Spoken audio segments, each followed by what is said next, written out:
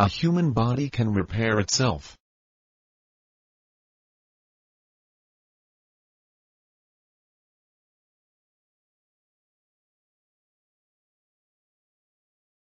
Acupoints are sensors, where an organ registers its complaints as referred pains. Acupuncture and reflexology are dealing with referred pain, located away from the organ involved.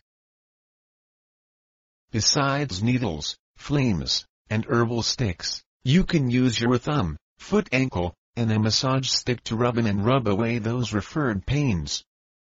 I combine acupuncture and reflexology into one sentence: ferret out, rub in, and rub away referred pains.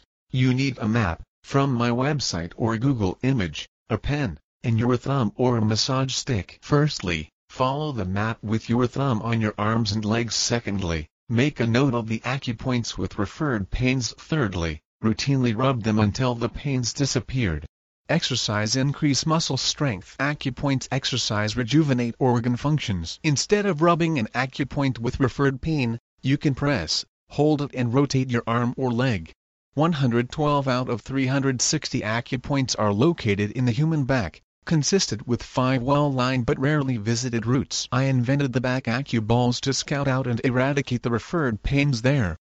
My objectives are as follows. Firstly, to usher in Chinese medical wisdom in layman's terms. Secondly, to compile one film per illness of prime suspects from Chinese experts. Thirdly, to mark down one map per illness of prime suspects from Chinese books.